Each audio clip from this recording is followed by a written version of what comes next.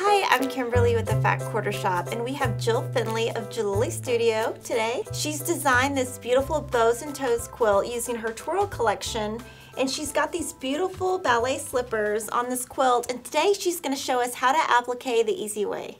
Since this little applique design is a little more complex, we're going to start with something simpler. So let's set that aside. And I've made just this cute little pillow, and it has some very simple shapes that will be a good way to demonstrate and to learn applique. And this little pillow also uses the same fabric collection that we have in the Bows and Toes quilt. This is called Twirl, and these are the pieces from the collection that are the Basics collection, and it's called Jams and Jellies. And it's a very beginner project, so anybody can tackle this just starting off, right? Yep, okay. Yep, you bet. So let's get ready to prep that. Okay.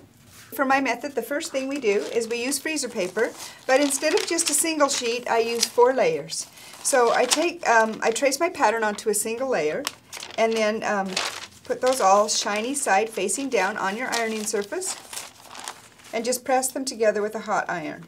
Now because freezer paper will stick to your ironing surface, and then you just pull it up and it will re-stick again. It's going to make those layers fuse together. When I'm done fusing them, I'll have one dull side, the top side, and one sticky side, the shiny side on the bottom. And are you using steam while you're doing this? Nope, I don't use steam for this part because it kind of wrinkles the paper. It doesn't really matter if the paper's wrinkled, but it is, you know, it's a little smoother if you don't. So now you can see here's the 4 layers, and here's the nice fused material. It really makes a heavy material to make your template out of. Okay, so I've cut a template, and I've already cut this out, and I'm going to put it on the wrong side of my fabric. And I like to place my template kind of on the bias, because if my long straight edges are on the bias, then it's easier for them to curve up over the shape, and it just works a little better. You don't have to. If you want to have a specific motif that you're using, you don't have to be on the bias. It's just a little easier. And do you have the shiny side down right now? I do. Okay. Shiny side down. So now this has fused, and when freezer paper fuses to your fabric, it's just temporary. See, it just comes off, but it will stay in place for a little bit.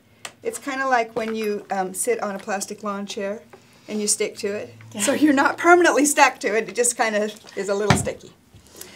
Okay, so now we're ready to cut. This is fused, and we're going to cut out around this shape, leaving about a 1/4 inch seam allowance. Now this doesn't have to be perfect, just kind of eyeball it. Whenever I have a dotted line on my template, like I do right here, I don't leave a seam allowance on that because that section is going to be under another piece, so I don't have to have that edge turned. So. Is there anything special about the scissors you're using? No. Okay. They're just regular fabric scissors. Okay, so now I'm ready to turn this edge over so that I won't have a raw edge. And because I didn't have a seam allowance on this dotted edge part, you can see that I've just cut it right even with the template. Okay? So I use spray starch. And any old spray starch will work that just you buy at the grocery store. Spray some of it into the cup or into a lid or something, and that just will foam up, and then it will liquefy as the air goes out of it. And I use a little stencil brush, so that a stencil brush is nice because it holds a lot of liquid. And I just paint the seam allowance of my piece. Just quickly paint just the seam allowance, okay? Set that aside. And then I use an awl, or a tailor's awl, or a stiletto, and I use that so that I don't get burned. Okay, so I'm just going to run the iron across here. And Kimberly, I like to use a big flat side of my iron so that I can get more surface area. And you'll notice that as I push the iron across, it just kind of gathers the fabric and eases it up over the curve. I just leave my iron there long enough for that starch to dry. And you're still not using steam right now? Right, no steam this time because I'm trying to dry the starch. So basically, see how that has turned the edge over. Now I'm going to turn it around and do this other side. And I'm going to use the flat side of my iron, and watch how it just see how it kind of gathers the fabric. Now I'm going to hold this edge down with my stiletto so that I don't unfold the fold that's already been done.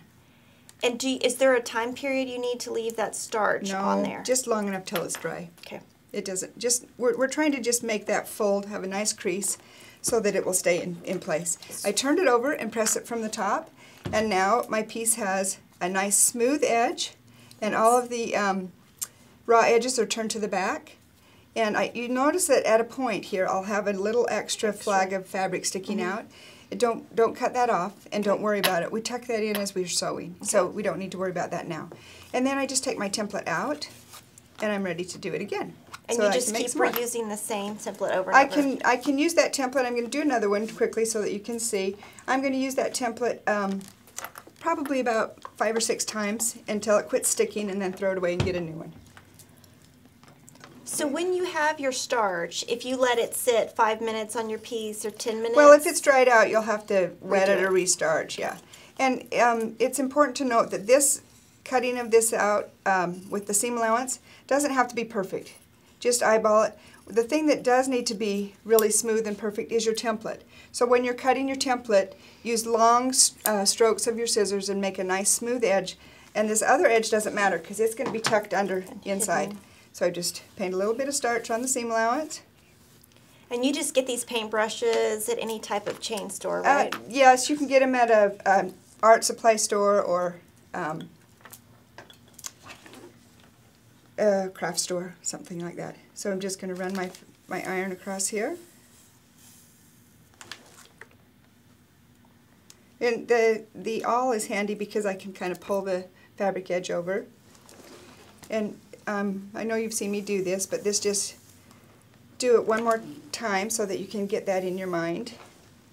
It's really quick and fast and easy and really accurate. It is. And it just makes it perfect. When I've got a nice big iron, I have a big surface area, so I can be faster, very quick. Now I want to show you a couple different shapes so that we can get the idea of all the different kinds of shapes. Now this little leaf has a sharper point, so we're going to end up with a little bit more fabric sticking out at the tip, at the flag.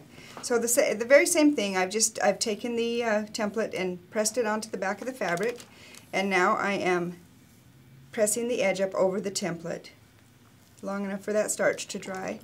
Turn this around, and then I'll do the other side. Now I'm going to hold the previously pressed side so that I don't undo it, and then start right there. And see how I just move my iron down and it just moves that edge up over. I'm going kind of slow so you can see. And then I'll just hold that down and get that edge too. And now press it from the top just so that you've got a nice crisp finish. And now my piece is turned, and I've got a little bit of extra fabric sticking out here at the points, just like I said we would. Now when we're sewing, we can tuck that in with our needle. Okay. And that's really simple to do. So don't ever cut this off, because if you cut that off, it's really hard to turn, and you'll have lots of raw edges, little threads hanging out. So it's easier to turn it when it's long. Okay, and then we're going to do a circle, because a circle is sometimes hard. And you'll notice that our little pattern has a couple circles. We have the large circle and the small one. I'm going to demonstrate on the small one, because the large ones is just a simple shape, and we can probably do that the regular way. But on a small circle, I do a little bit different. And what I do is I've prepped it all the same way with the starch on the edge of the seam allowance. But now I want to get that edge standing up so that I don't get any ugly folds when I'm pressing. So what I do is on this I use the tip of my iron, and I just kind of tack the edge up over. And I go around the circle just kind of like a clock. 12 o'clock, 3 o'clock, 6 o'clock. So I'm just dividing my circle in 4. And depending how big the circle is, this one's got room, so I'm going to do another little tack in between. So I've got to have about 8 little times where I just kind of tack this edge up over. And that's going to prevent creases on the front. And what this does is when I take now I'm ready, I've got the edges kind of sticking up, kind of like a little muffin cup.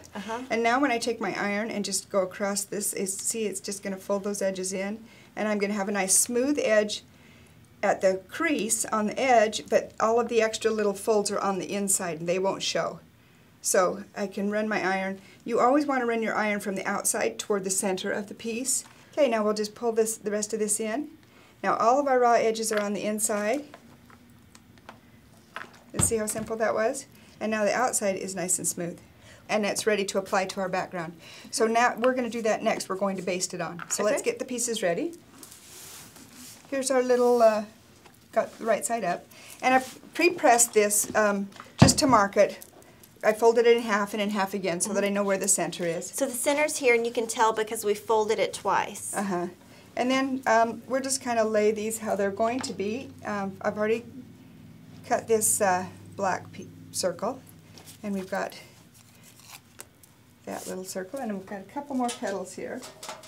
Do you want to take the template out of that one, Kimberly? Oh, got extras. Yeah, go ahead and use that one. It's looking good. Here's a couple more leaves that I did a little earlier. Now we're ready to baste it together. So watch the next video and we'll teach you how to stitch either by hand or by machine.